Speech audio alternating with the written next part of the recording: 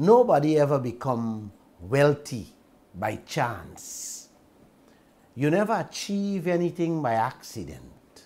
You have to focus, be smart, and work towards making yourself somebody. Yes. Those words are so, so true. I lived it, Joshua. I didn't know anything about newspapers 29 years ago. Today, I can say without boasting, yes, I can teach many of the scholars about news and newspaper business, which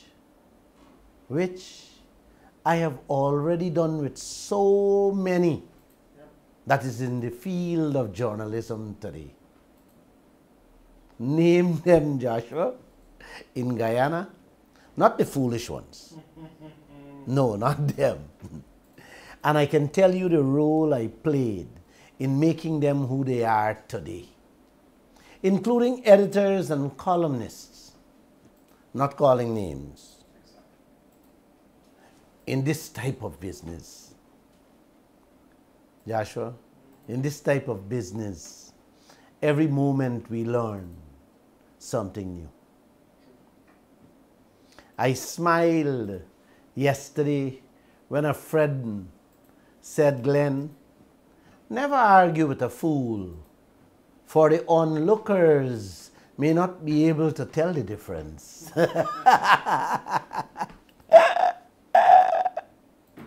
And with that said, I just want to say namaste to all you beautiful and hardworking people. Namaste. Every day, guys, we here at the Kaieteur News have been reporting on the foolishness that both governments did and are still continuing to do to this land or in this land. With each passing day, we can't help but inform you people about the foolishness and blatant corruption and sellout of our resources. Yes, our wealth. One African guy said, we elect clowns and then give them the seat of the headmaster's office. You have that tape? Play it quickly for me. Thanks.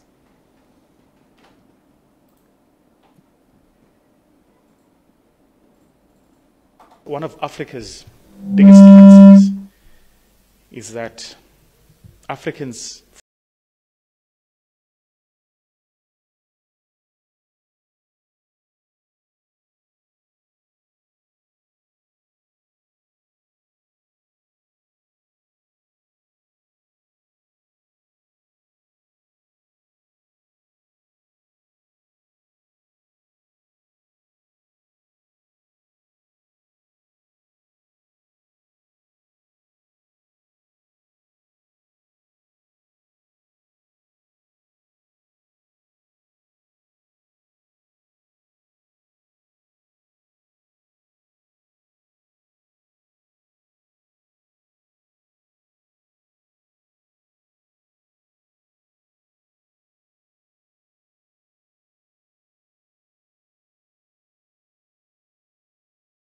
Oh, I love that piece of tape. That's a piece of WhatsApp I received from a friend in Africa.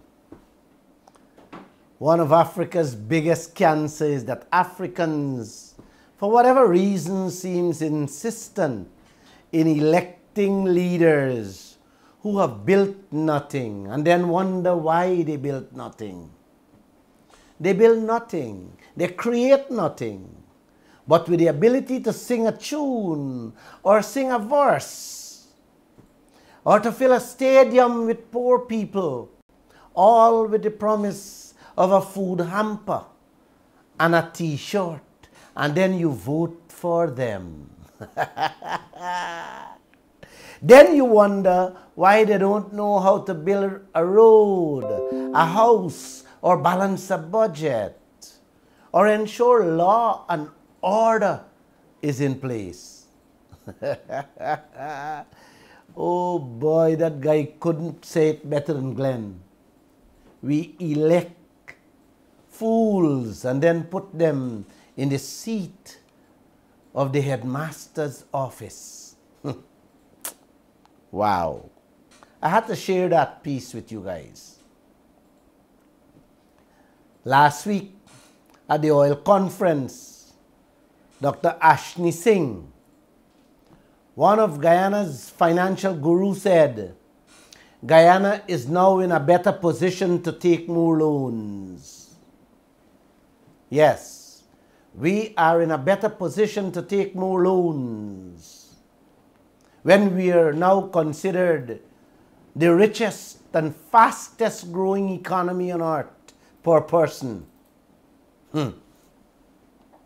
Guys, this reminds me of the many stories I've experienced in life. Allow me to just share one or two with you guys tonight. Here we go with the first one. A Weeder man won 100 million lottery a few years back. And when a businessman heard that his Weeder man won the cash, never know where this man lives, but meet the next morning before the Weeder man could wake up at his shack. Call him out and say, buddy, you know, you and your family can't live in this shack anymore with the kind of money you win. Bandits will come and kill all of your faith. Yes, boss, I know. The businessman didn't even allow the Weeder man to brush his teeth or bathe. He tell the man to put on your clothes and let's go have breakfast at the Pegasus so that I can give you advice how to manage and spend that money wisely. Uncle and auntie, you know what happened? That poor fella went home drunk that evening. And again, early the next morning, the businessman was back at the Weeder man home before the guy could wake up. And took him out again for more drinks and breakfast. This went on for a few days till he draw down the $100 million lottery money. Long story short, the businessman sell him a 20 million property for 45 million in a residential area.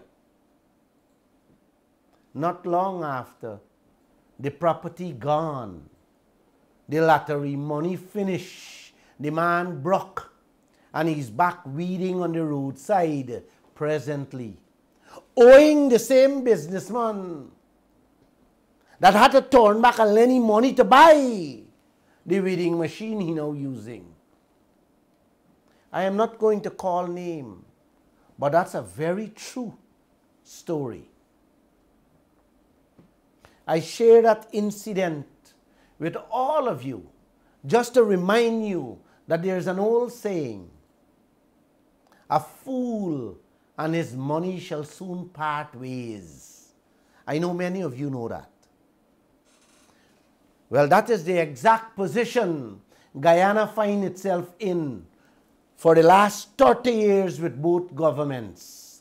And with each passing day, it's getting more and more horrible and terrible. We have so much today in our laps that instead these guys go after and get what is rightfully ours so that we can pay off our debts and really build a country that can become better than Dubai. These clowns talking about Guyana is in a better place to borrow more loans. Please play that tape for me quickly. Let them hear. I want you guys to hear him in his own words. Play. On the subject of fiscal solvency, it would be remiss of me not to mention, at least very briefly, the remarkable progress that we have made in strengthening the public finances over the years. Those of you who've been following Guyana for long enough would know that there was a period just about maybe 30 years ago when Guyana's public debt to GDP exceeded 6 times the size of the economy. In fact, in 1991, 1992, the public debt to GDP ratio exceeded 600%, was in fact, went as high as 617% of GDP, public debt as a percentage of GDP.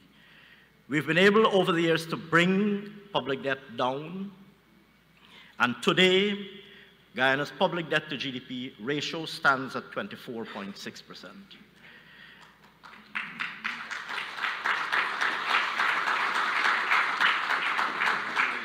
Now, I didn't put a chart up with international comparators, but many of you are familiar with these numbers, you track them around the world. You will no doubt recognize that a debt to GDP ratio of 24.6% in fact places Guyana ahead of almost every economy, certainly in this hemisphere, and puts us in a position where we actually have fairly significant headroom to borrow. Headroom to borrow. Giving away US billions in our oil, selling out billions in our minerals and forestry for a few pennies, and now saying we are in a better position to borrow US billions to further sink us into more debts. Father above, please come quick and help this drowning nation from these fellas. A quick laugh before we get back to serious business, Uncle. Today, about 8 men gang up at the Georgetown Hospital saying they don't want renegotiation anymore. They want ring fencing. One man said, if he radio not working, he will shy it away in the Demerara River. And even if he got to go to America to bring one to listen to the Lall show, he will do it. Listening to that man, how can I not continue doing what I'm doing? It makes my heart smile. That message.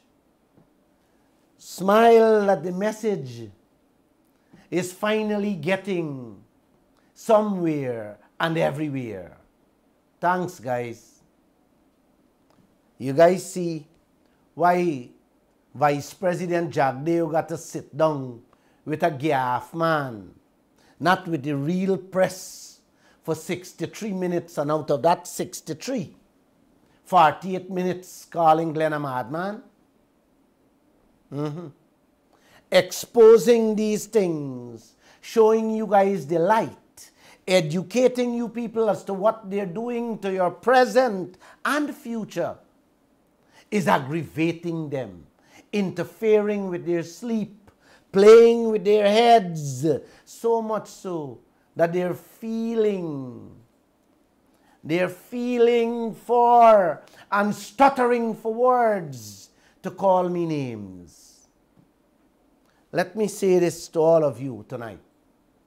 I will not be moved from my purpose in life. I have rolled up my sleeves and I'm ready to make the sacrifices needed to inform, educate, and entertain you all as to the happenings in this land, which is so badly needed at the present moment in our history. Guys, this is not Glenn Lall's work. This is the man above direction. I am just the messenger, and the message got them on their back foot. Raj, did I say namaste? Now I'll say namaste once again. And let's go back to Friday's Kaieteur News lead story. Guyana in a better position to take more loans. So said, and you heard, the Finance Minister Ashni Singh. You guys listen to his fancy language. I want to play it back for you people. Play it back for them. On the subject of fiscal solvency, it would be remiss of me not to mention, at least very briefly, the remarkable progress that we have made in strengthening the public finances over the years.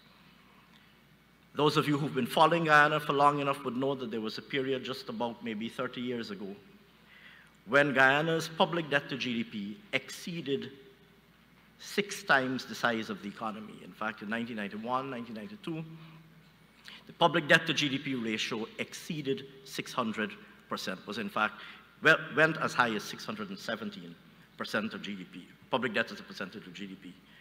We've been able over the years to bring public debt down, and today, Guyana's public debt to GDP ratio stands at 24.6%.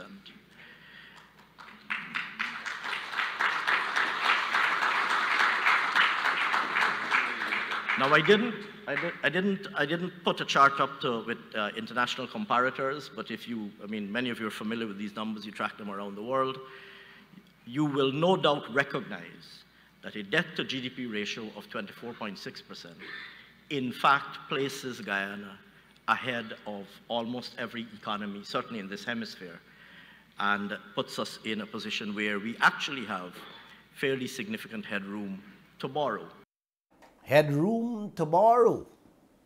Significantly headroom to borrow.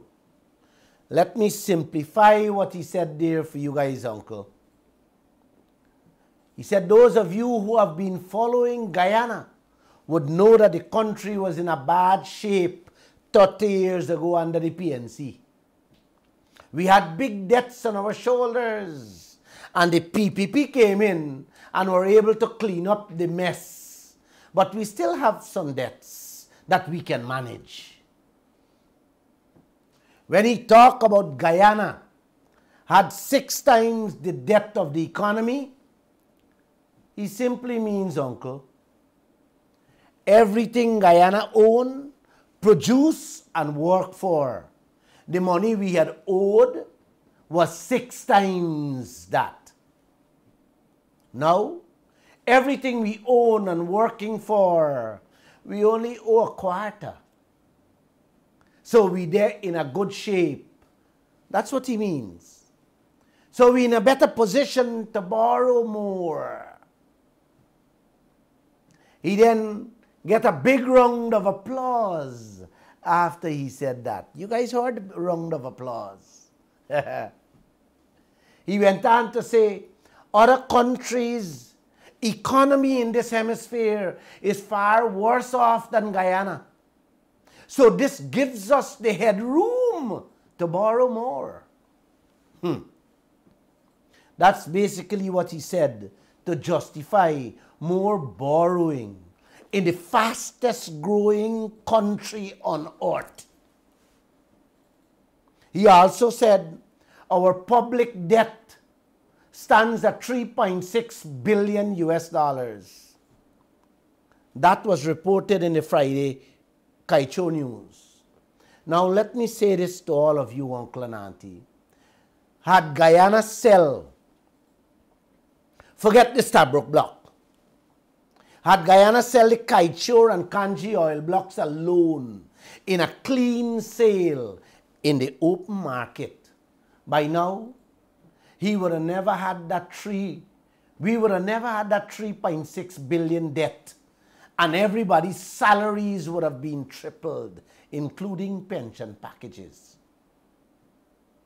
Notice, I ain't said nothing about Stabroek block. Had that been sold too in a proper fashion, man, Guyanese would have been kings and queens already, living better than the people in Dubai and Kuwait.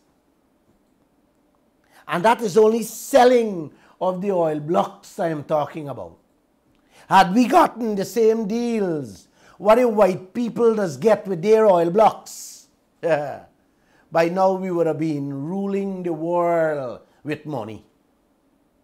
We would have been giving the IMF World Bank and the IDB, plus the CDB, money to lend the world. I only hope you guys understand the wealth that has been discovered in this land so far. What Exxon telling us? Presently about 11 billion barrels. Uncle and Auntie, they may even begin to start telling you the kind of oil that they're out there. And every one of our leaders know this. Oh my. To sit down here and listen to Ashley Singh saying that Guyana is in a better position for borrow more money on this starving nation is not only painful for my heart, it aggravates my soul and brutalizes my mind. Over 3/4 billion people in Africa and Asia don't have simple toilet facilities, running water, a clean cup of drinking water, electricity for their children to study, proper health care, or able to put food on their tables or clothes to wear. Guys, and they are not poor countries. They are rich countries, richer than Guyana and many parts of the world. Uncle, you may still want to ask how these people find themselves in such a terrible state in which they are living day to day in rags and hopelessness. Leaders. Yes, leaders like what we have here, joining hands with foreigners, helping and encouraging them to exploit us, cheat us, rob and rape us of every cent we have. Why? Why would leaders do this to their people? Why would they so blatantly sell out their children's lunch kits, our future dreams, and that of our good life? I find this thing many days and nights hard to comprehend, difficult to accept. That is actually happening in this 21st century in a country where I was born. I find it very difficult. You guys see why I love today's travels and technology? Every one of you can see and hear for yourselves what has happened in all the third world countries in this universe today and yesterday. Look how simple I am bringing all this information to your ears and eyes so that you can have a full understanding of what these leaders are about. Please, let's move away from Ashley Singh for a moment. Because he couldn't have said one word of what he said there without the blessings and clearance from his bosses. One of his bosses, by now all of you know, is Vice President Jagdeo, a man who was president for 11 years now. Yes, 11 years. Now in charge of the biggest thing in this hemisphere, bigger than the region, our oil. All of us know Jagdeo is not a stupid guy. He knows everything I say on this radio and in the newspaper is factual about what the Guyanese people must know. Yet, instead he come and sit with me and the mainstream media on a regular basis to have a frank discussion on the way he's managing the resources of this land. How we can put our heads together and get the best out of it for every Guyanese. he chooses to go in the opposite direction, in a back alley, in a dark hole, with unprofessional gaff men to cuss out and abuse out and call people names. Instead of him meeting with the opposition guys to put their heads together to avoid this country becoming Africa or Asia, he prefers to also attack the opposition people. You heard Ashley Singh. He went back to 1991 and 1992, 31 years ago. You think that was by accident? No, man. No.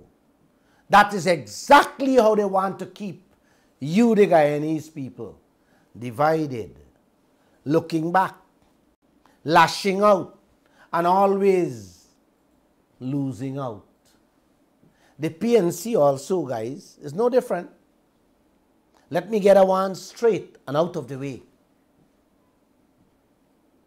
Uncle, this day and age, with the kind of wealth this land has, man, we should be hugging each other, kissing each other, knocking glass with each other to figure out how we can get the most and best of the deals from what God Almighty has blessed us all with. That's what we should have been doing. But when last you hear President Ali, Bara Jagdeo, the PNC or the AFC say anything with the same voice on this great wealth of ours? When last you hear them say one good word about each other? Man, the foreigners in this country, more so the white people and the Chinese people, must be singing, dancing, and drinking to hell, heaven and back.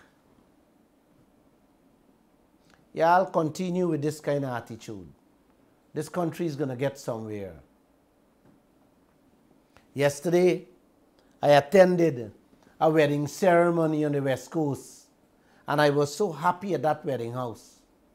Everybody was in loud praise for the work I am doing. What made me even more proud was an ordinary fella.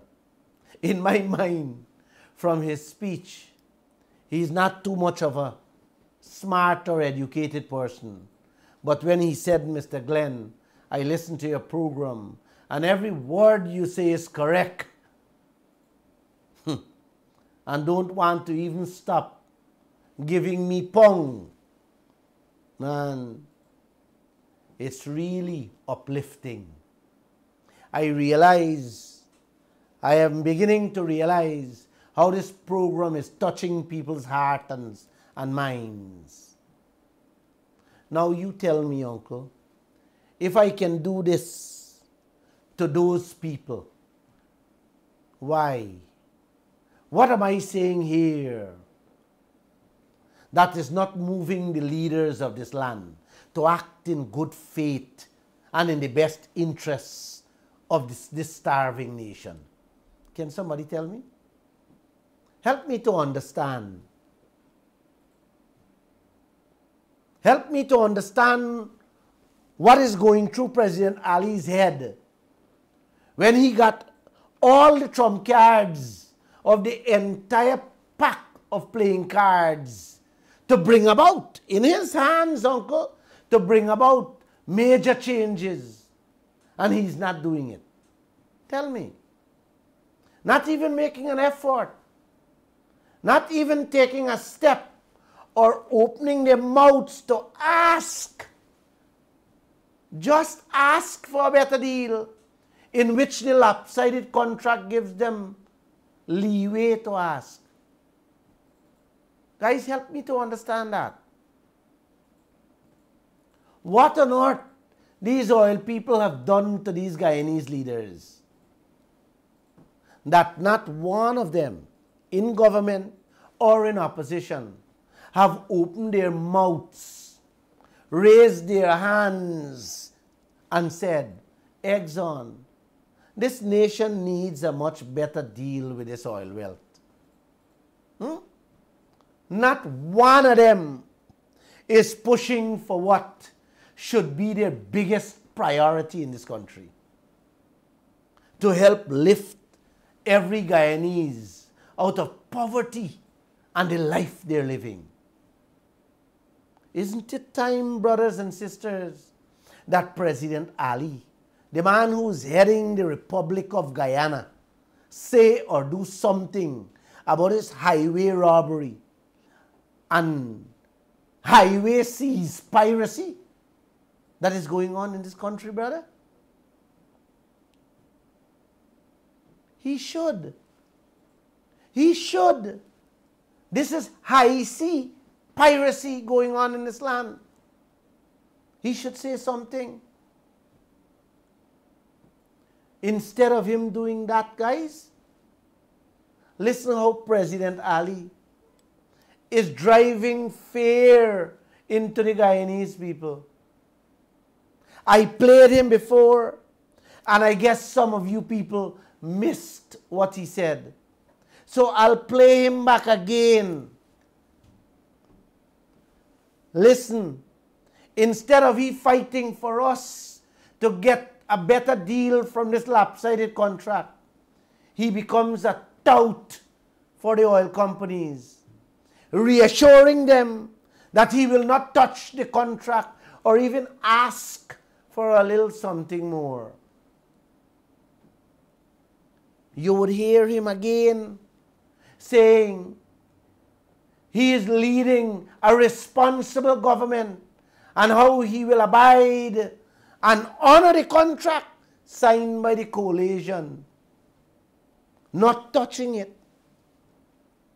Yes, that's set in stone, uncle. In which the cement don't get hard. It can't move or it can't break. You will also hear him say, yes, dishonor the agreement, plug up the well, or go to court. He said, look at our neighbors about agreements that were not honored and see the consequences. Could you please play him? We are a responsible government. A country does not turn off when one government comes in and another government comes out. That is why there are consequences of bad government and there are successes of good government. But when you inherit agreements, you have to work with them to the best of your ability. So we have some choices. Or are we? In looking at it, you had choices. Very elementary choices according to some. Dishonor the agreement and go to court. Plug up the wells, or one party say, no problem. It's not far-fetched.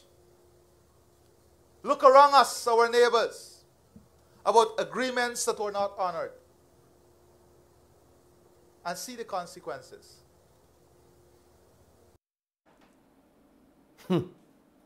My gosh. What consequences President Ali talking about? And which neighbor he's talking about? Can somebody ask him to name them?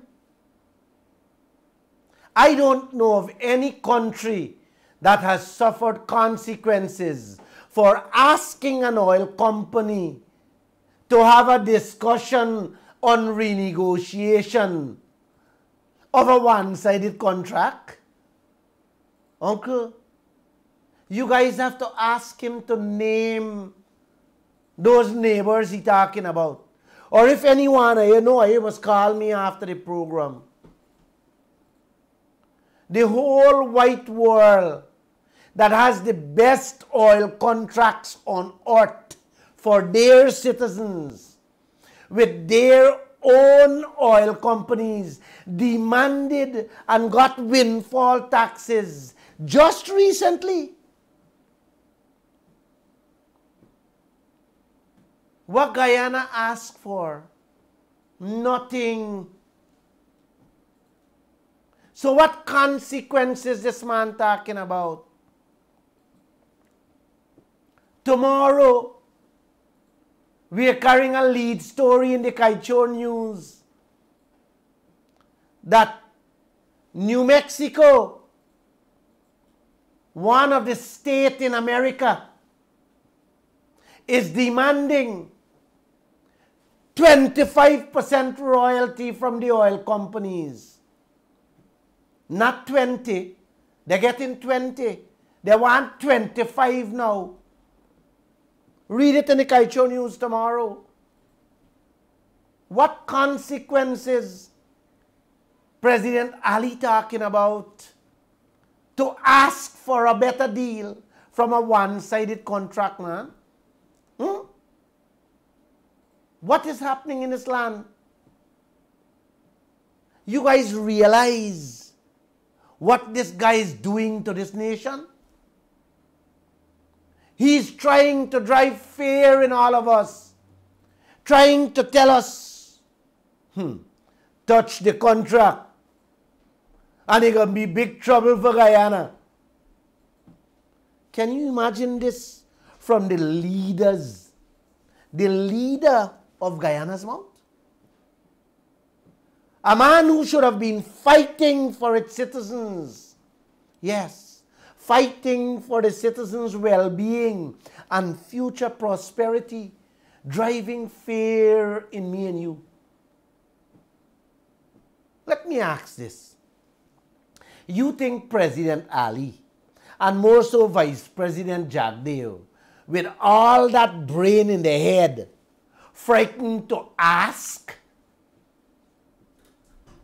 Let me repeat it, man. Ask for a better deal, knowing it's a one-sided contract? Huh? Is frightened really frightened? Well, if anyone y'all so stupid to swallow that pill, then stop listening to this program.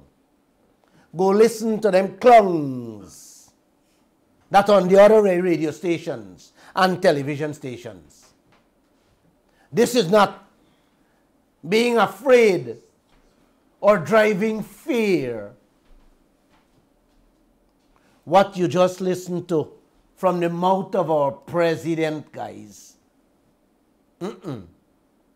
This is the latest and clearest confirmation that President Ali has become the biggest tout and defender of Exxon and that contract, rather than the protector and defender of me and you, the Guyanese people and our country.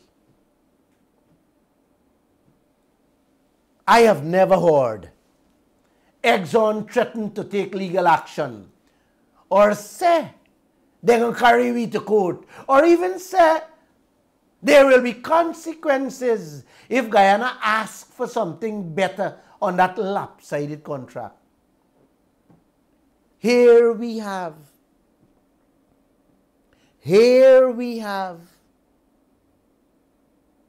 our executive president threatening consequences.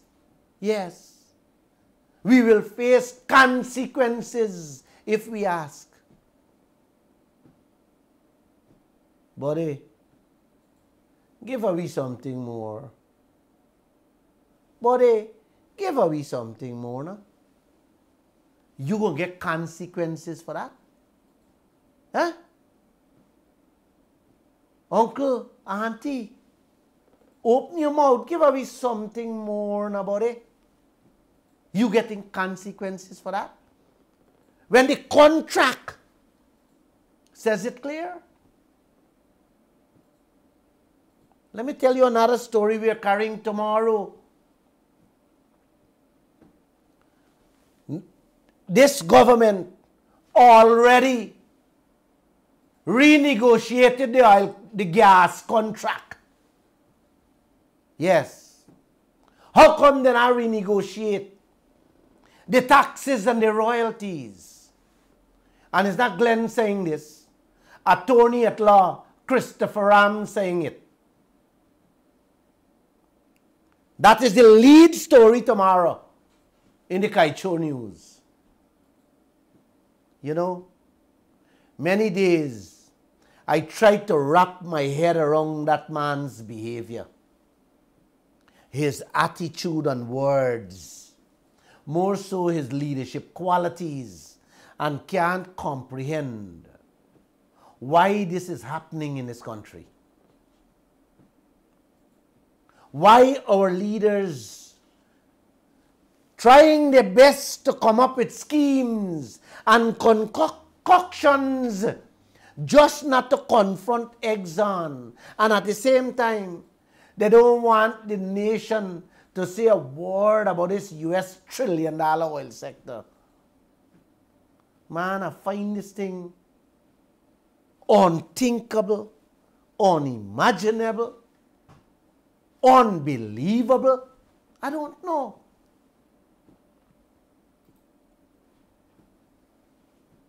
But you know what, Uncle? You know what, Auntie?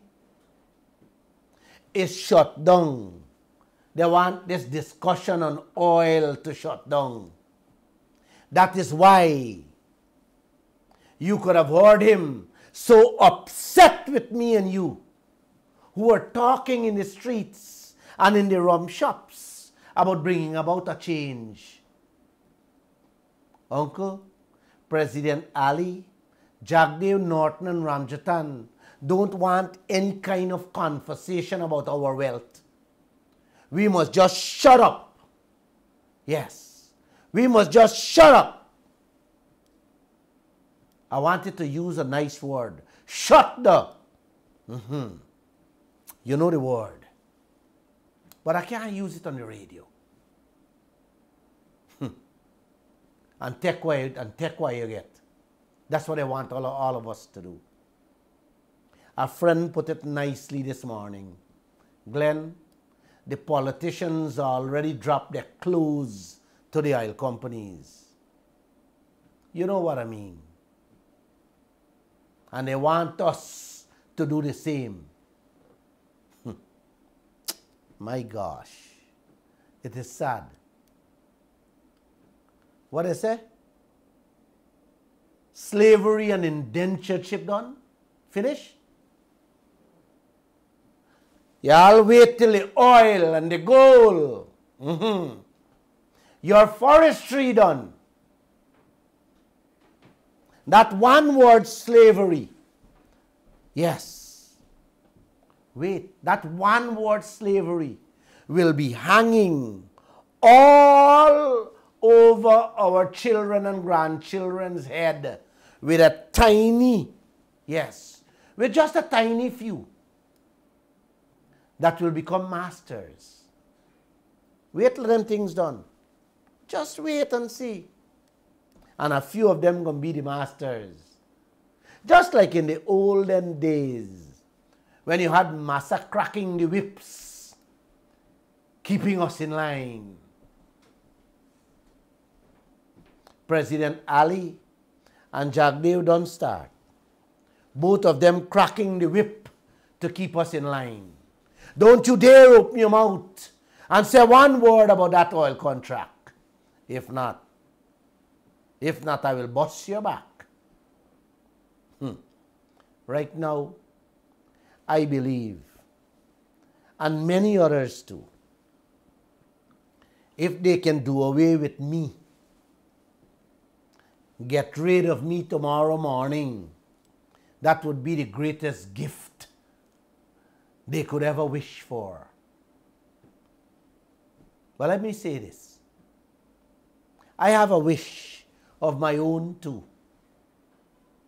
No harm must be done to my leaders. and that they must be blessed with the will, courage, honesty, and wisdom to confront Exxon just to extract a better deal for all of us. Isn't that a beautiful wish, guys? That's all I want. I think it's Monday, and I have said a lot already. Let me end by saying this. Let's drop renegotiation of the oil contract for now. Listen to me carefully. Let's drop renegotiation of oil contracts for now. The coalition fell down badly and gave away Liza 1 and 2 without even securing the basic things in business like ring fencing, insurance, taxes, etc.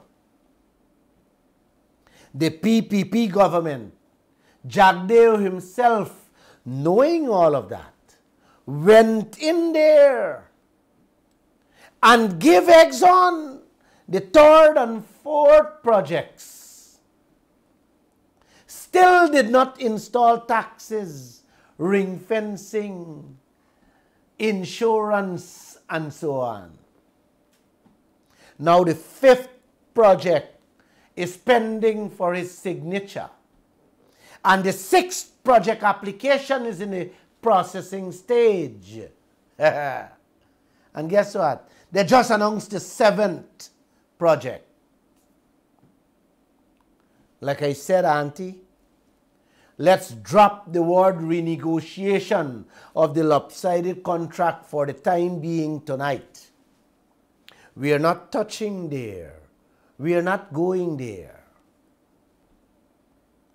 The fifth and sixth projects is in Jagdeo's and President Ali's hands. This is the moment for them to show what they are truly made of. This is the time for them to use the trump cards to make Guyana a winner. Yes, a winner to lend money rather than borrow money. Let me repeat. In giving away the fourth project, the first four projects, Guyana will always be the loser. Will always be a loser. There is no if or but about that. Let me make it more simple for you to understand what I'm saying.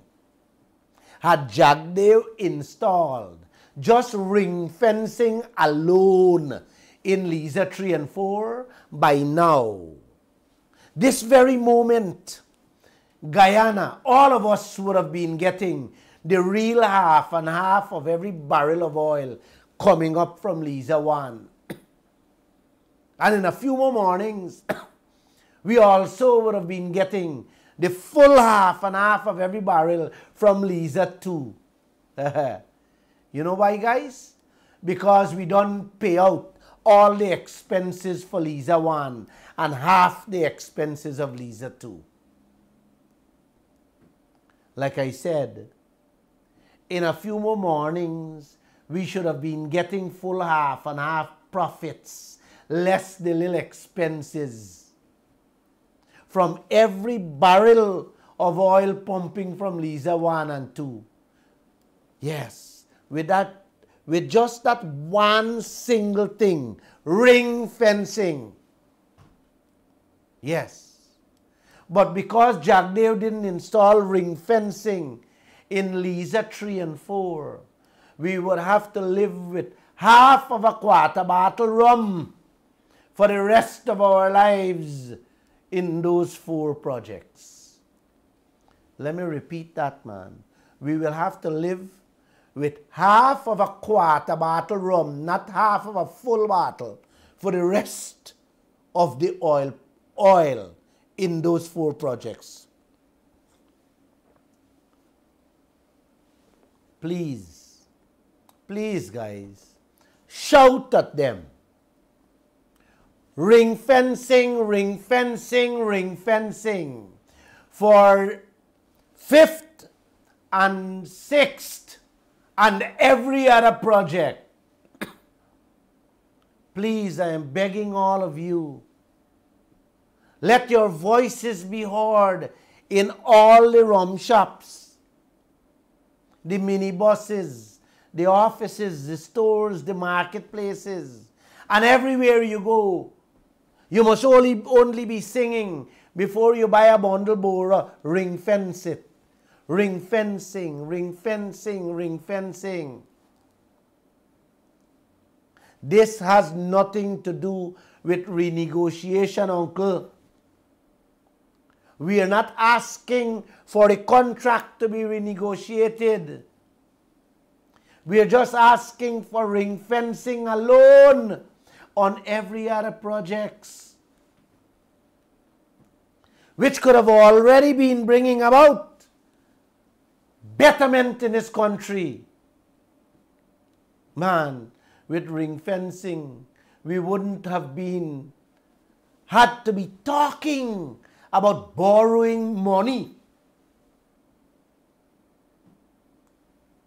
And in a few more mornings, had we had the ring fencing in Liza 3 and 4, man, all of Guyana's debt would have already been paid off, and this country would have been heading to becoming the Dubai of the Caribbean. With that one single thing alone, ring fencing. Uncle and auntie, with ring fencing alone, we can fix we country, the Caribbean, and stand on we own 2 feet, controlling we own destiny. And that is only one thing I'm talking about, ring fencing. Just imagine if these leaders demand from the oil companies taxes. Just imagine we leaders demand protection with full cover insurance. Imagine if we cap the interest rates we are paying out there. Control the amount of money them taking out for cleanup. Verify and check all them inflated bills, which has nothing also to do with renegotiation of that lopsided contract. Guys, then Guyana would have become the envy of the world with the life every one of us would have been living. You notice again, I am not talking about touching the lopsided contract or using that word defined so hateful, renegotiation. I am not talking about renegotiation. That is off the table here tonight. Take that off with tongue.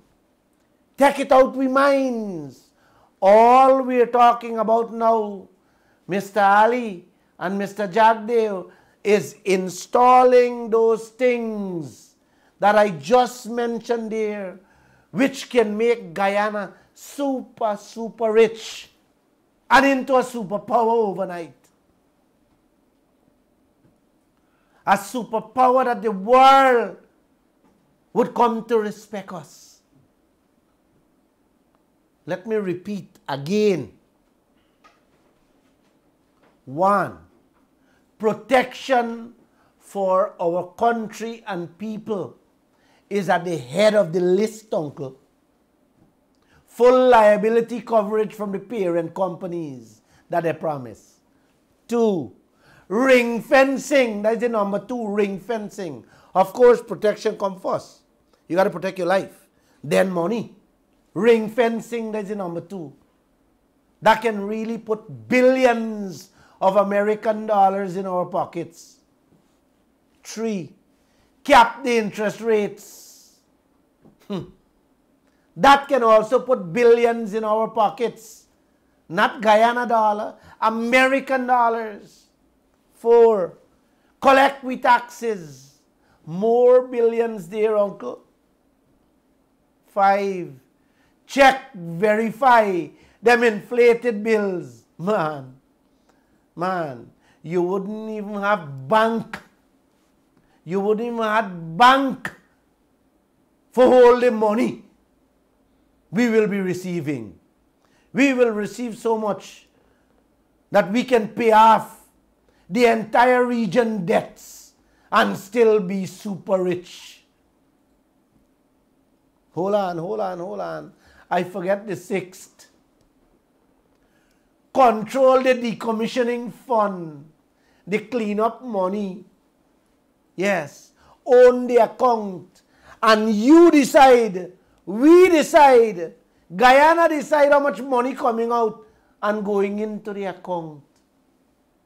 Man, uncle and auntie, if these superstars for leaders we have only do that, the world will be calling us super rich.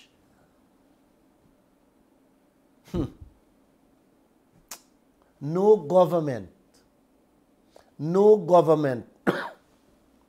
wants you to become smart or wise. It is against their devious plans. If you people become wise, they cannot be exploited and cheated. If they are intelligent, they cannot be controlled. They cannot be forced into a mechanical life to live like robots. They will assert their individual rights. They will have the fragrance of rebellionist in them as they would like to live in freedom. Freedom comes with wisdom, uncle. They are inseparable. And no government wants people to be free. No government would like people to use their own intelligence. Because the moment they start using their own wisdom, they become dangerous. Dangerous to the government and dangerous to the people who are in power. Dangerous to the haves. Dangerous to all kinds of oppression, exploitation, suppression. Dangerous to the churches, to the counties, and to the nation as a whole. In fact, uncle, a wise man is a fire alive, a flame. He would rather die than be enslaved. Death will not matter much to him, but he cannot sell his life to all kinds of stupidities, to all kinds of stupid people.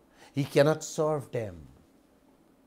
Yes, those words I got from a man who did a TikTok.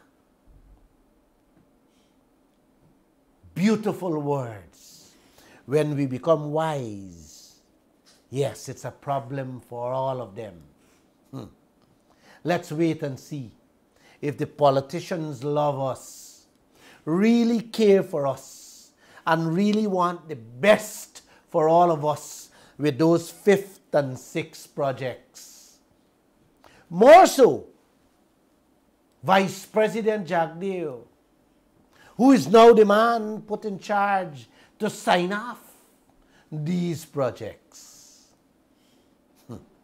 Guys, let's wait and see.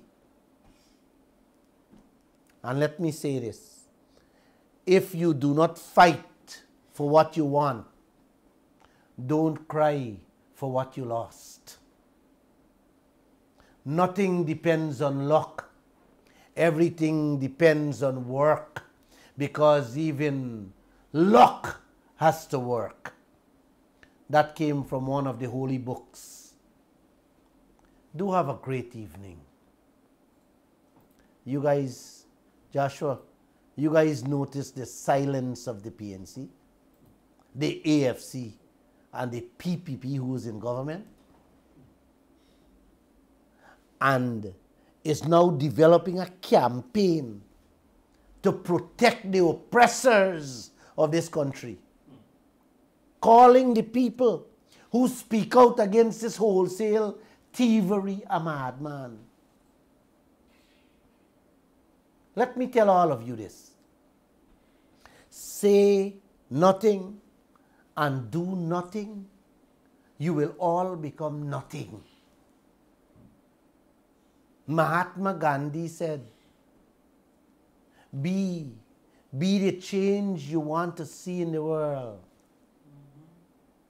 Lall is saying, be the change you want to see in your own country first.